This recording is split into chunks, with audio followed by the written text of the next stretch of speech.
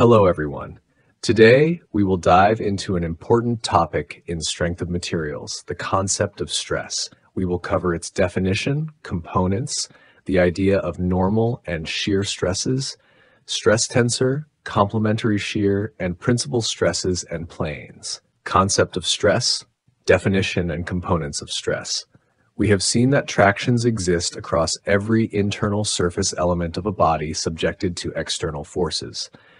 The concept of stress helps us to investigate the nature of the distribution of the internal forces over any internal surface.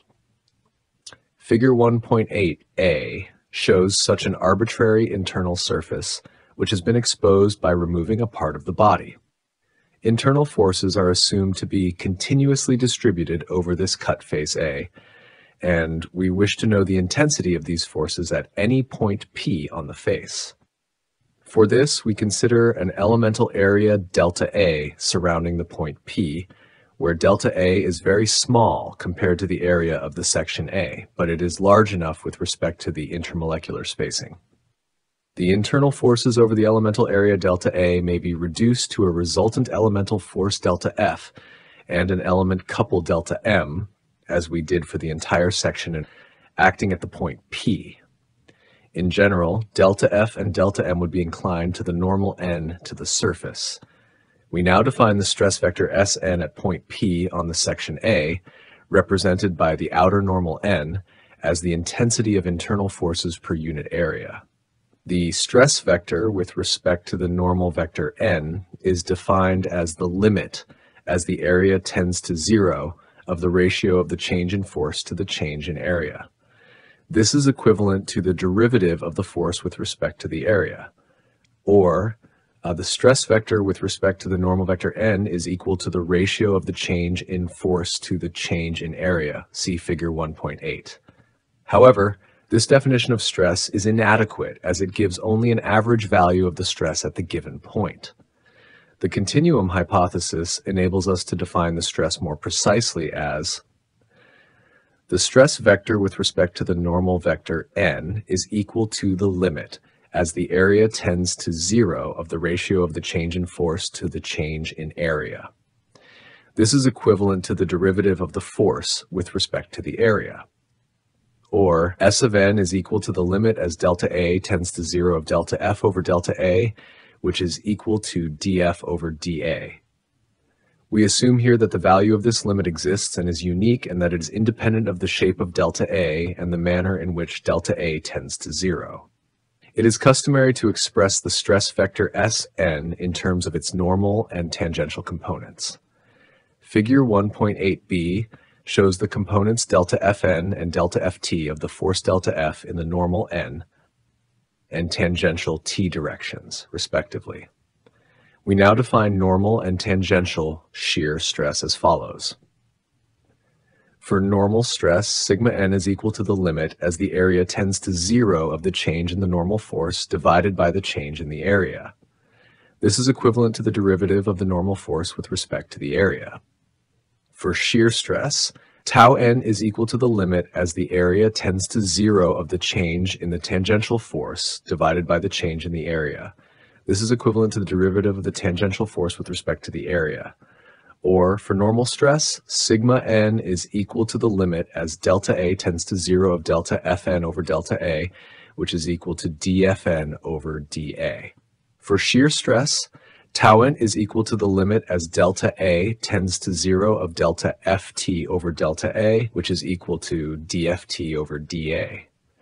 We can have components of Ft in any two orthogonal directions in the plane, such as T1 and T2, see figure 1.8b, and there would then be two components of shear stress on the plane, namely tau n1 and tau n2. The coordinate axes may be selected suitably with respect to the elemental surface to indicate the stress components conveniently.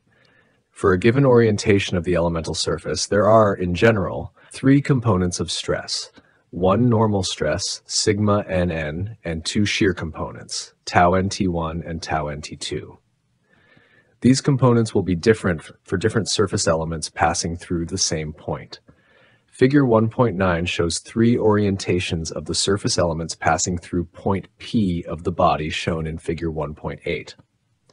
In Figure 1.9a, the element has its outer normal in the positive x direction, and hence is called the positive x face, with the components of stress on this face being sigma xx, tau xy, and tau xz.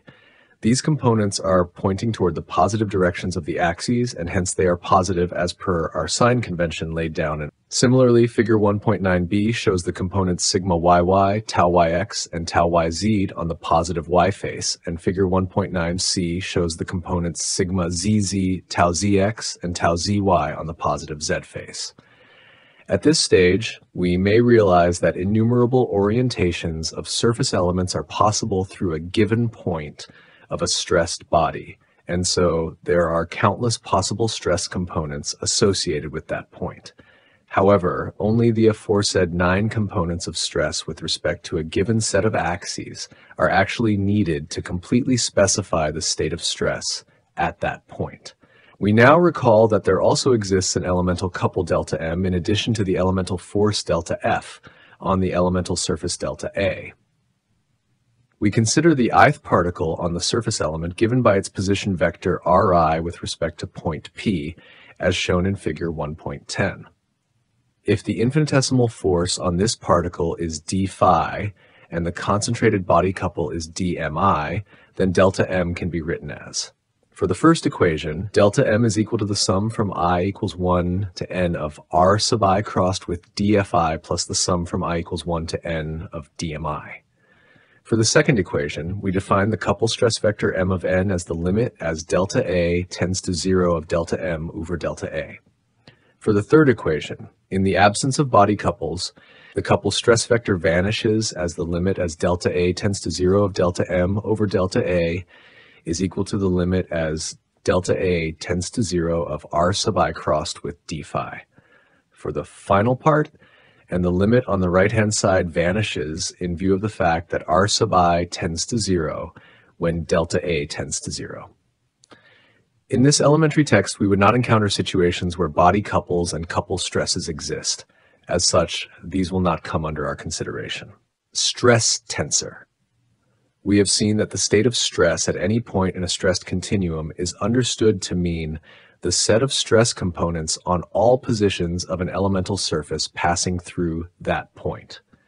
In Figure 1.9, we had shown 3 different positions of the surface element parallel to a reference plane in each case, and the respective stress components were also shown. The 9 stress components so obtained are conventionally represented in a different manner as shown in Figure 1.11. An elemental volume, delta x times delta y times delta z, in the form of a rectangular parallelepiped around the point P, x, y, z in question has been isolated. The positive x face, A, B, C, D, does not pass through the point P, and the components of stress are actually acting at the point P prime, x plus delta x over 2 yz. However, in the limit as delta x tends to 0, P prime and P coincide. Hence, for an infinitesimal volume element, the face ABCD may be assumed to be passing through the point P, as shown in Figure 1.9a. Similarly, the positive Y face ABGF and the positive Z face ADEF may also be taken to pass through P. Although we have not shown the components of stress on the remaining 3 negative faces of the parallelepiped, they do exist on these faces too, with their magnitudes differing infinitesimally from their counterparts on the positive faces. It can be shown that the magnitude and direction of the stress vector on an arbitrary surface element at any point can be specified in terms of the 9 Cartesian components of stress acting at that point. These components are written conveniently in a matrix form as the top left element is sigma xx, the top middle element is tau xy, and the top right element is tau xz. The middle left element is tau yx, the middle element is sigma yy, and the middle right element is tau yz. The bottom left element is tau zx, the bottom middle element is tau zy, and the bottom right element is sigma zz. The diagonal elements of the matrix are normal stresses, and the off-diagonal elements are shear stresses. The set of 9 components of stress constitutes what is commonly called a second-order tensor. That is why the term stress tensor is used to specify the state of stress at a point. Complementary shear. Consider an elementary rectangular parallelepiped, delta x times delta y times delta z. The shear stresses on the 4 faces, AB, BC, CD, and DA, are shown in figure 1.12. Since the element is in equilibrium, the moment about any axis of all the forces acting on the element must be 0. Equating to 0 the moment of forces about a line passing through A and parallel to the z-axis, we obtain tau xy times delta z times delta x is equal to tau yx times delta z times delta y. Therefore, tau xy is equal to tau yx. Similarly, tau xz is equal to tau zx, and tau yz is equal to tau zy. It may be pointed out that the moment equation has been written under the assumption that there is no body couple in the material. Also, other stress components like sigma zz and tau xz are not shown in figure 1.12 because the forces corresponding to them do not contribute to the moment equation considered. It may also be emphasized that the moment has been taken of the forces, not of the stress components. In a similar way, it can be proved that tau xz is equal to tau zx as in equation 1.12b, tau yz is equal to tau zy as in equation 1.12c. We infer that shear stresses on planes at right angles are equal and are called complementary shear stresses. For example, tau xz is complementary to tau zx. Symmetry of stress tensor. We observe that the matrix representing the stress components is symmetric. That is, the matrix on the left-hand side, first row sigma xx, tau xy, tau xz, second row tau yx, sigma yy, tau yz, third row tau zx, tau zy, sigma zz. The matrix on the right-hand side, first row sigma xx, tau yx, tau zx, second row tau xy, sigma yy, tau zy, third row tau xz, tau yz, sigma z. In this representation, the symmetry of the matrix is evident through the equal off-diagonal components, where minus tau xy equals tau yx minus tau xz equal tau zx, tau yz equal tau zy. This symmetry is a key characteristic of the stress tensor in physical systems. Principal stresses and principal planes. We considered an arbitrary surface element through a point in a stressed body and remarked that the stress vector on the element was, in general, inclined arbitrarily to the surface. However, it may happen that the stress vector on a particular surface element is normal to it, and therefore the shear stress component is 0.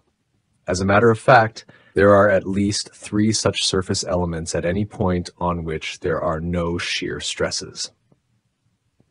The normal stresses on these surfaces are called the principal stresses, and their planes are referred to as the principal planes. Another characteristic of the principal planes is that they are mutually perpendicular to each other, provided that there are only 3 distinct principal planes. If we choose the coordinate axes perpendicular to the 3 principal planes, it is easy to visualize that the stress matrix can be written as: the matrix represents the principal stress matrix, where the diagonal components are the principal stresses, sigma 1, sigma 2, sigma 3, and the off-diagonal components are zeros. This indicates that there are no shear stresses acting on the principal planes. Note that the shear stress components are 0 as per the definition of the principal planes. See Fig 1.113. Specification of the principal stresses and their directions provides a convenient way of describing the state of stress at a point. We shall take up this aspect in detail later. Thank you for joining this lecture. Feel free to ask any questions.